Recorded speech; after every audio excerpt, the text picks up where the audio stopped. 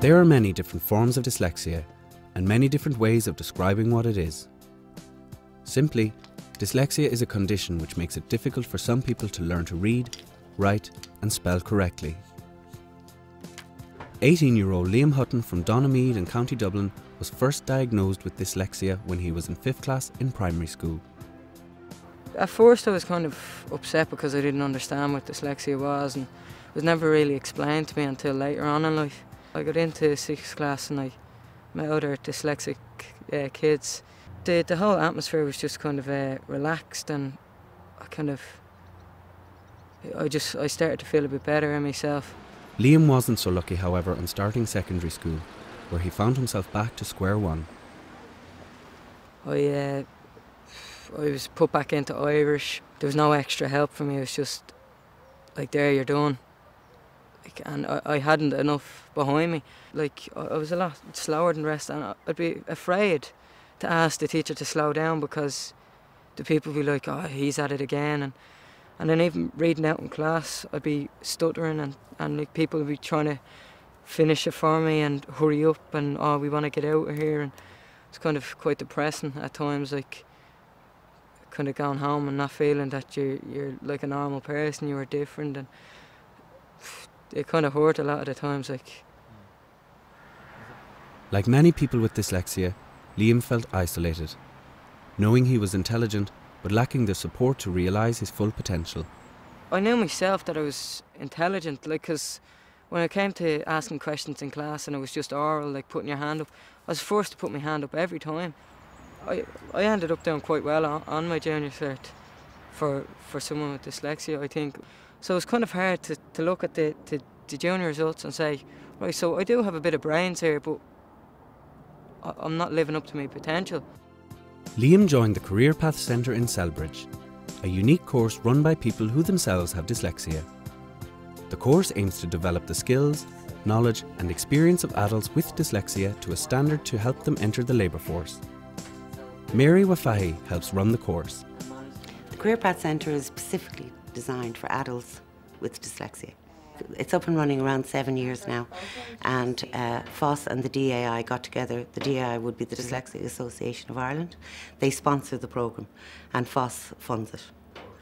It's very unique in the sense that everybody in here is dyslexic. The students, the staff and the teachers. It's a 6-month course, but we say it's ongoing because it's very much worked on the individual's needs. They come in here on a 4-week trial basis. And under that 4-week umbrella, we look at how they think, how they operate. So once we discover how they do it, an individual plan is set up. Now they work as a group for, I would say, about an hour of the morning through reading, discussing different programmes, comprehension, and then they go on to a spelling programme. And they would do spellings with the teacher. She would show them how to break it down, how to look at it, how they see it, how they would hear it. And Jeff, have you a word? Yeah, language.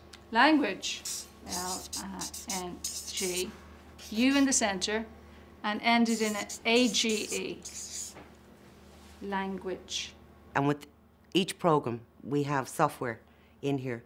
And they would go then to the computer, which is another aspect of a different way of teaching. Reasons have not yet realised their full educational potential. Dyslexia itself can also lead to other problems, such as lack of confidence and low self-esteem, problems which the staff themselves are only all too aware of.